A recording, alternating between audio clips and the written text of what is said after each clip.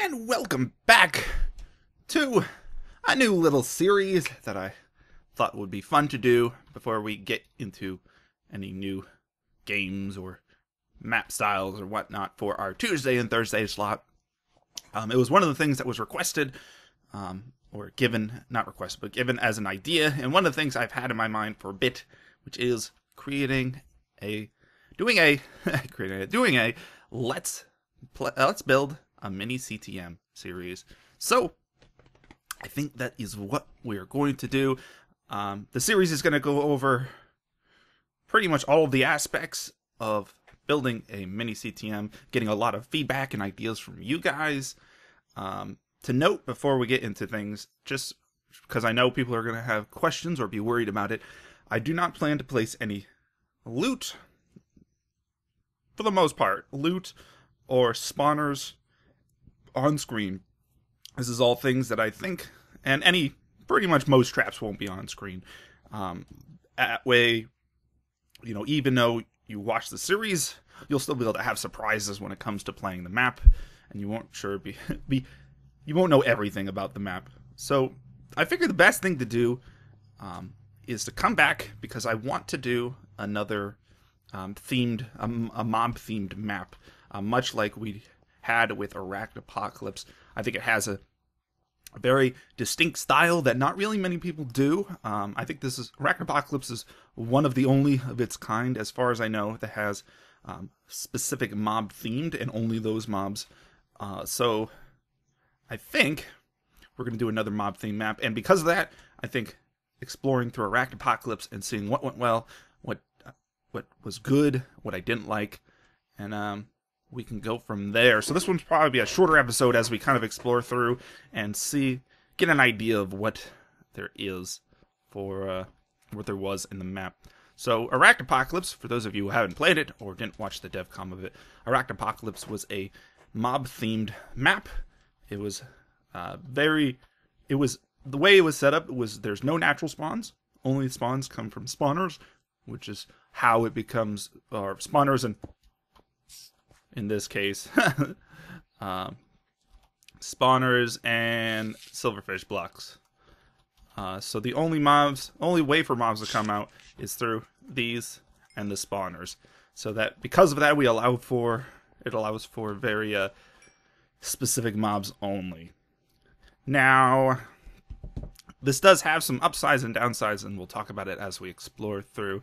Let's take just a gander at some of the starting loot around the spawn area.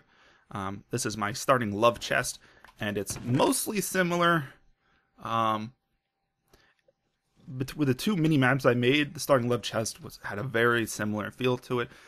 We have an assortment of starting food, so the player isn't worried about that. We have torches, starting gear. In this case, we have 2 sets of starting gear.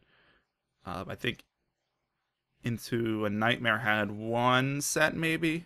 There might have been 2, but I know it was 1 set. And then we have some starting weapons. All of these weapons are Bane weapons, and they have different varying durability. So the least durability item has the most Bane on it. The second one has the second least, so it has 4 Bane and 1 Unbreaking.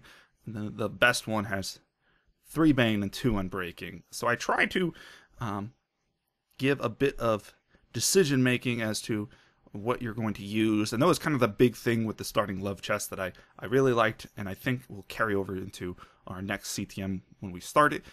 Also, for the most part, I enjoyed creating gear that had different properties to it through its enchantments and through its attributes.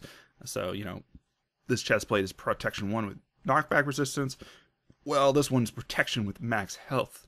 Same with this. Protection 1 with 15% speed, and protection 2. So it gives that sense of decision making of what would you rather more of, more protection or a little bit less protection, some speed, more protection or a little bit less protection, and knockback resistance. So there's this diversity of items, with the exceptions of the helmet. I couldn't think of what I wanted to do at the time for that. This is the diversity of items that, it gives the player choices and decisions of what they want to do. So that's one of the big things I liked about this from Arachnapocalypse, that carried over for the most part into a nightmare, and I'll carry over into any future maps that I do.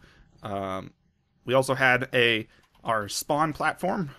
This is something that was not in Into a Nightmare, but is in Fractured Realms, and something I like to have inside the spawn thing, the spawn area, along with the hidden chest. Everyone loves the hidden chest underneath the spawn. So much like with Into a Nightmare, we have two we have a long sword and a short sword that is tailored to the map. Into a Nightmare, we had Adventurer's short sword and Adventurer's long sword. In this map, we have Skittering short sword and Skittering long sword, and mostly the stats are pretty comparable on between the two maps. This is another thing I like having.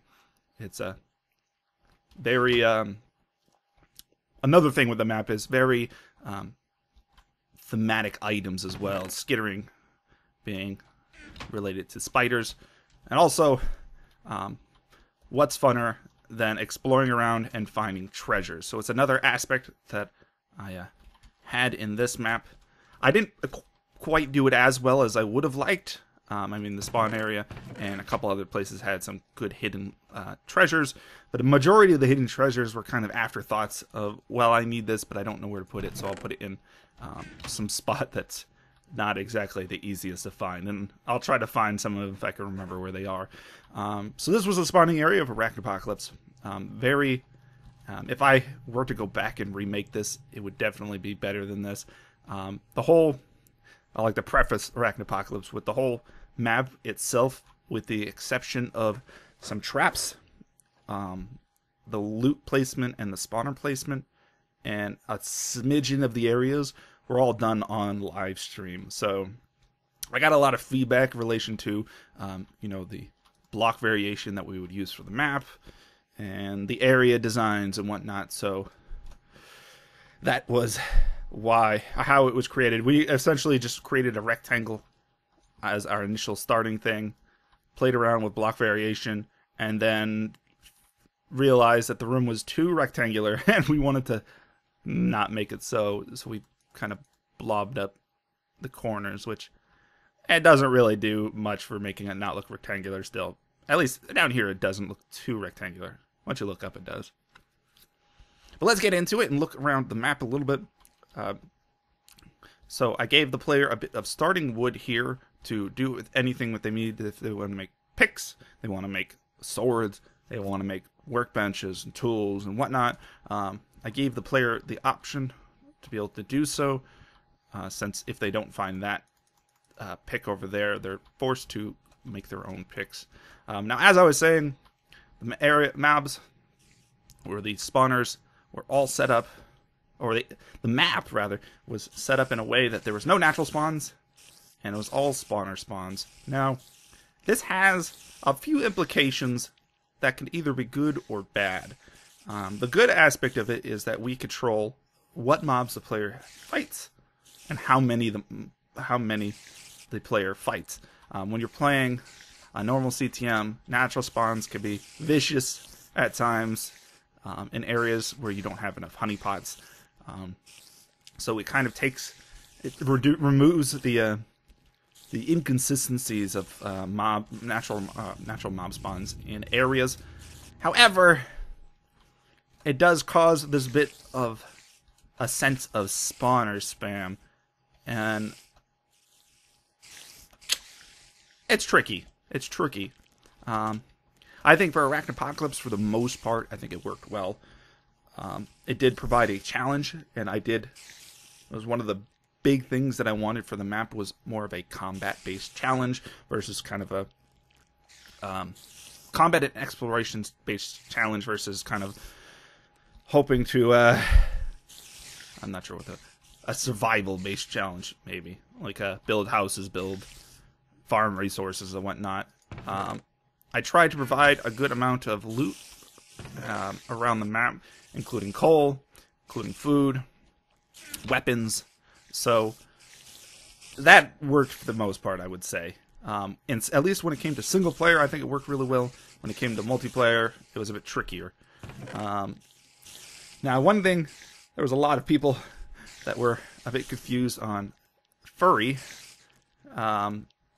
They weren't sure if it was related to something with furries or whatnot. Furry was in relation to the furs on the spiders. And Cole has a bunch of fur on it, kind of thing. Okay, so the next thing about the map was a variety of mob types. That was one of the things I tried to do to spice up the map, is having mobs of different varieties that have different aspects to them. So we have a foul Arachnaea right here. If we kill the foul Arachnaea, which coincidentally it dropped quite a bit of what it had. The foul Arachnaea has 4 items on it, I believe. Let's see if I can find. I had glass, coal, wood, there it is, and cobblestone. So one of the big things that I wanted to do with this map is that a lot of the what's the best way to describe it? The map itself provides you with the resources that you need as you're playing, versus having to farm resources or go hunting for resources. So as you're playing, you gain the resources that you need. Foul Arachnaeas were more of the resource-based mob. They had a chance to drop 4 items, all of which were a 25% chance, I think. So it could drop 1 log, which is the tangled bark, 4 furry coal, 2 broken glass, or 3 broken stone bits, enough to make a cobblestone pick. Or after killing a few, you can have enough to make furnaces and whatnot. So that was the big thing, is I wanted a variety of mobs, and I wanted the mobs to have important loot on them, so you're kind of interested in killing them. So foul Arachnaeas had this chance. I can't break stuff with you. Foul Arachnaeas had the chance to drop important resources, and there's enough of them around in general that you can kill them and get the resources you need. The next important one was the Titan Spider. This guy was a spider that I don't think I saw anyone that realized it. There may have been 1 or 2 that realized it. But Titan Spiders actually did no damage. They had knockback, but they couldn't actually hurt you. But the nice thing about the Titan Spider is it guaranteed drops a bunch of tangled bark and skittering hide with a fake furry enchant on it, just for cuteness on that. So as you can see, these named mobs, not only do they have important use as they provide the base materials for the player, but it also kind of gets the player wanting to hunt them out, saving their spawners and killing them. And another big thing with that is that because of these named mobs that provide you with loot, as long as you don't break their spawners, you have a means of recuperating if you lose everything. So foul Arachnaea, you can farm them to get your wood, your coal, your glass, your cobblestone. You can kill Titan Spiders for more wood and more leather, which leads to gear. And we'll talk about the other mobs as we're going through, but that was kind of one of the big things with the mobs that I wanted to accomplish, is the sense of wanting to kill them because they provide important loot and having them be useful. So all of the named mobs in the map do provide loot, or have a chance to provide loot, which is one of the big things that I really liked about the map, and I think will carry over to our next map that we make for this Let's Build a Mini CTM. The next part of the map that I think was one of the better aspects of the map was the trading system. Now, because we don't have this traditional sense of having to farm all your resources, you don't have to go chopping down trees, you don't have to go digging cobblestone for 10-15 minutes, you don't have to farm food. You get this abundance of items that as you're playing. I mean, you kill spiders, you get spider eyes, you get you break cobwebs, you get string, you get this leather, you get these stone bits, glass, the coal I don't do for anything, and then the tangled bark. So you're getting these abundance of items that you're getting as you're playing through the areas, and it's a matter of what can we do with these items. I mean, it could just stockpile in your chest, but we could do more with these items where, the players potentially farming these items or getting these items as they go. let's make it easier on the player and be able to use those items. And that's why we have our trading system. The trading system takes these drops that we get from mobs and stuff. So we take these broken stone bits and sticks, because there's some skeletons in the map, and we can make arrows. We take these tangled barks and we can make swords. And then the rage spider fangs to make swords, and powered crystals in the swords to make stronger swords. So we have these sense of trades with items that we could collect as we're playing.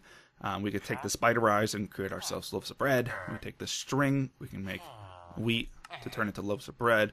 We can use these glass bits to make glass bottles and fill with water from over there, using another drop from a mob, the spasmodic venom sac, to create potions.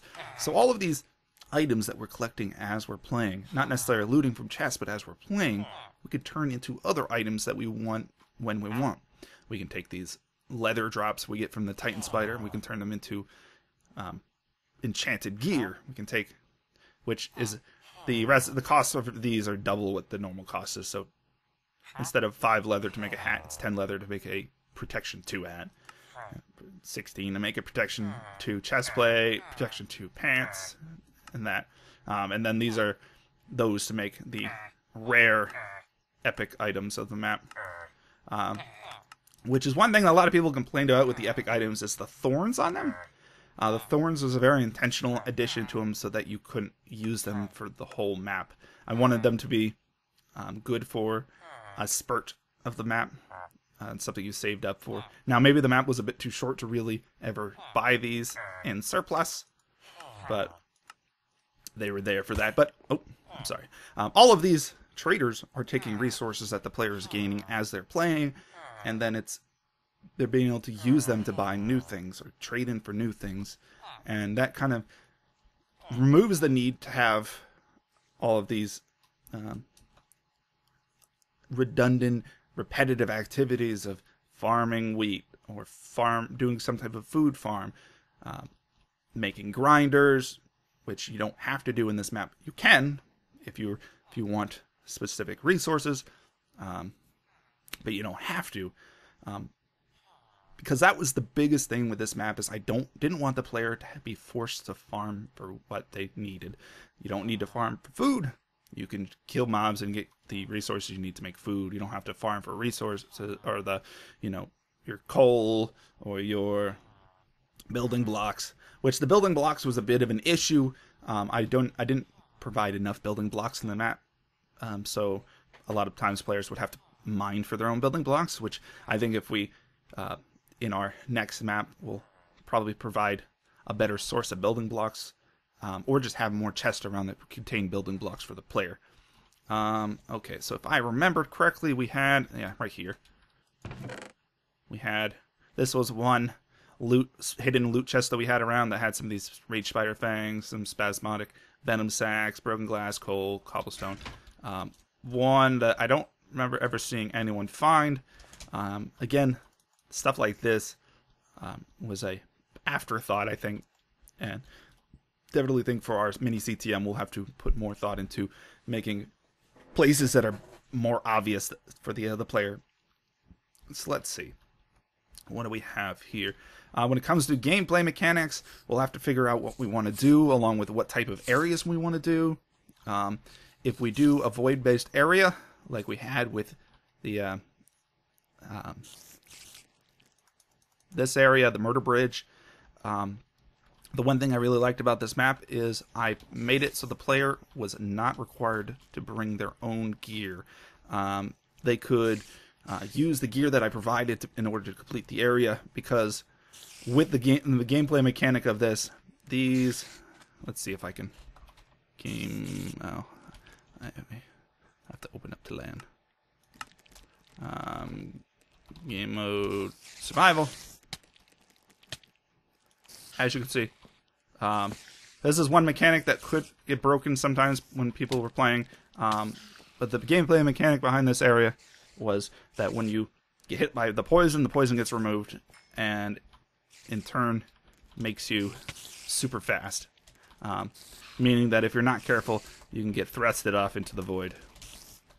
So that was one of those areas where the mechanics I wanted to provide the player with stone, swords, and picks. It might be something in our next map, the one we're going to be making for this, where we might do something similar for void-based areas. I'm not sure. I guess it'll be one of those things we'll have to see. Overall, this area, what I did like about it was you know, it had this really cool look to it. The problem is, once you got running around in there, it was easy to get lost and not know where you were or where you needed to go. So one of those things where we'd probably be better off making a more intuitive layout where you can explore the different areas and not get lost so easily. I mean, because it's a spiraling mess overall, which worked well for the area, but it was easy to get lost, and there was not the entrance wasn't as obvious as it could have been. I tried to put the torches here to make this entrance kind of stand out. Now that worked prior to us adding in the sand, the red stained sand, and the clay, hardened clay. Originally, the map was built in 1.6, so we didn't have this hardened clay and red sand, so that stood out a lot better. But once we transitioned to 1.7.2, adding the red sand and the red stained clay made things a bit trickier to find the entrance. And one thing I don't think really anyone noticed with the map is that all of the areas were color themed to what the wool color was for the map. So this was the red wool. We have a very red feel to the map, the area. You know, the sun fog we have up here is red. We have this reddish color around us. So this is the red area. If we head over to Spiral Complex, that's the green wool. It has a very green feel to it because of all the vines. And if we head into Frosty Nightmare, which is a cold, icy area, we have the blue wool. So one of those little things that I don't think really, at least that I saw anyone figured out, but that was not only where the map, a themed map, the areas were themed based off their color wool. Alright, so that, I think that's a lot of what I could think of. Let's see, let's head into the Spiral Complex and take a look in there and see if we can think of any things I did and didn't like. This was the third wool, the last wool. I did mark one thing I liked about this, to help the players know what areas is the best order. I mean, we could have put a chest with a book in it that let the player know what area it was, but I did this little pattern on the top line and bottom line of it where we have our number in the middle, and as you can see, the number denotes what area is what's the correct order for the area, so that the player isn't going into an area that's much more difficult than they have the means to do. Spiral Complex was the third area and obviously the most difficult. This one was a bit tricky of an area to play because of all the spawners and how flat of an area it was. And these silverfish, I think the silverfish probably could have used some tweaking. It was easy to get killed because of the silverfish, and although the silverfish were adjusted to have 1 HP, so you could hit them with your fist and kill them, they could easily swarm you and put you into a bad place. Oh, speaking of that, I did a lot of modification of the different attributes of the mobs based off of their difficulty. The easier the mob was, you know, it might have had a regular health. I think the Foul Aranea had regular health. The Titan Spider was meant as a defensive mob, so because I increased its HP so much, I lowered down its attack to 0. So it's really tanky and has no health, or it does no damage. These crystalline Lepisma, I think that's how it's pronounced. It spawns in really big packs. It's kind of a pack spawner, more meant for swarming. They have increased movement speed, so because of that, we lowered their HP down to 1 to make them much easier to kill. rage spiders, which we saw in the hallway, the flaming demon spiders from hell. They have a really strong hit. They have their poison bite. They also have a flame weapon, which is their actually, it wasn't out in the hall. It was in the other area. But they have their rage spider fang has a not flame, fire aspect on it, which lights you on fire. So you're getting hit by poison and fire. So because of that, I reduced their HP. So I was very conscious as to what the mob did for damage in relation to what type of health they needed, or if they had any potion modifications, what type of other counterbalances that I wanted to do. So for our map that we're making, we'll have to keep in mind counterbalances for mobs. We can't just add some armor and, if we make a more difficult mob, we don't want to just add armor and weapons onto them. And, if that's how we make them more difficult, we want to have different mechanics to them. So, we might make a mob that's really strong and really fast, but it's got to be easy to kill in order to not, destroy the player and make it feel unfun and unfair.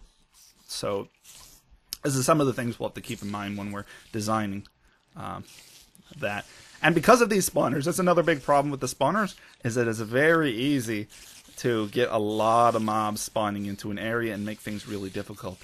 Not many people took advantage of the fact that mobs despawn. So, a easy way to deal with something like all of those mobs in the area is to simply just go back to base, trade in some stuff, do what you need to do, come back to the area, and all the mobs are gone. Now, I've been thinking of a new system in order to do some of this. Well, I wasn't really that far away, but really it was just leaving the area and coming back later. That would get rid of a lot of the mobs. Let's see. Chest. I think chest looting, loot chest could have been a little bit more abundant and a little bit more planned out so that you're getting loot that you need for the particular areas. Let's see. There was quite a bit of exploration elements to the map where the player could come out here and explore a bit and find some, new sets of armor, some new swords. But it wasn't really it wasn't really as well put together, I think. That was definitely something I want to have. Yeah, see, this is one of those chests that, not many people found. Some diamonds, some pesticides, some potions. So I think for our map that we make, I want exploration to be a bigger part of the map where the player has a reasoning to go explore as they can find some really good stuff. Here's some of the rage spiders, little demons. So these guys have reduced health, a little bit reduced health. They guarantee drop these 2 rage spider fangs, which has sharpness of fire aspect, which allows you to trade those in for better things. You could also use the iron to make gear. So all of these named mobs drop useful items or have a chance to drop useful items. Titan spider carapace, +3 skittering longsword, pesticide. So, the player could go exploring in this map, but there wasn't really a whole reason behind it, or a want for going to explore, just because you didn't really need to. So we'll have to keep that in mind as well. Let's investigate over into the Frosty Nightmare real quick, and I think that will be a good time to call it. Frosty Nightmare was the second wool of the map. It also led over to the monument, our wool monument, our monumental victory monument. The area overall wasn't that big. It was actually a pretty small area. You can see, if I remember correctly, you can see, I tried to make it so you could see all the places you needed to go from one place. Or right from the entrance. No, that tree's in the way. That was one of the things I tried to do with this map, is making it so you could see all the places you need to go from the front. We have one here, we have one here, and there's one right back there, but it looks like that tree right there is in the way. So that was something we should have removed. It felt big when you're playing it, which I really liked. How, even with how small of a size the map is, it's probably because a lot of it was dealing with spawners and lighting up and trying to kill all the silverfish. Let's see. So going down into the areas, they all had their own unique aspects to the tunnels. One little ruins led down to a tunnel area that led over to the monument. One led over to the other two led over to areas that had loot in them. They were kind of loot offshoots. This right here is more of the kind of trap that I want to be able to set up in a map like this. It's one of those things that not really many people caught, and if they caught, they still got hit by it anyways. So this was the Rocky and XP Blaster, and I'm thinking more traps, not exactly like this, but more traps akin to this where you got caught because you made a mistake. You look at it, normally it's a bottle of enchanting XP Blaster. If you managed to break in, which a lot of people did, they caught on to the fact that there was eggs that got led into here. And so if you turned it on, it was going to blast it. So a lot of people caught that. However, almost no one figured out that there was this, although this trap could be disabled. Well, let's say, let's simply remove these. This trap was not disabled by just doing that. Because, and even flipping the switch off doesn't turn it off. We set this up as a two-phased spawner.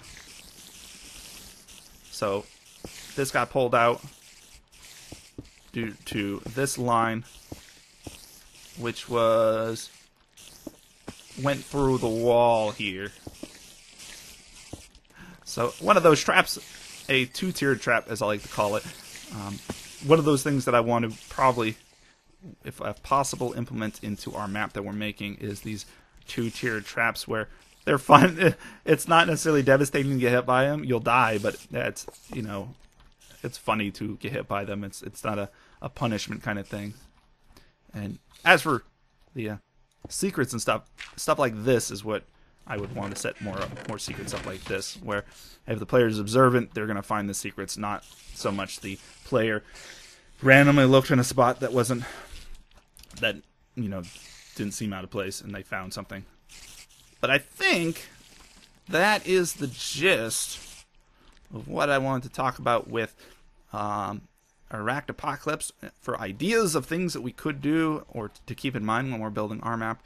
Now, with that said, the first task I pose you guys with is what mob theme do we want to go with? Do we want to make another spider theme map, or arthropod theme map, which would be Return to Arachnapocalypse, or do we want to go for a different type of mob, maybe a zombie or a skeleton or creepers?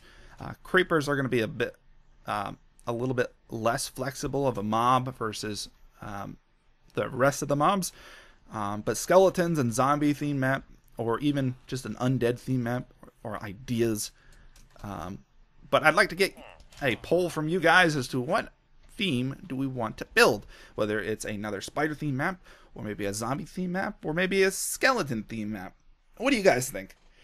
Leave a comment down below as to what you think, and next episode we'll get started on the idea theory crafting of what we want to do with the map.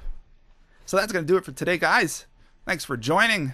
Hopefully you'll enjoy this series as we adventure off into creating ourselves a mini CTM in Let's Build a Mini CTM. Thanks for joining, everyone. I'll catch you guys next time. Bye.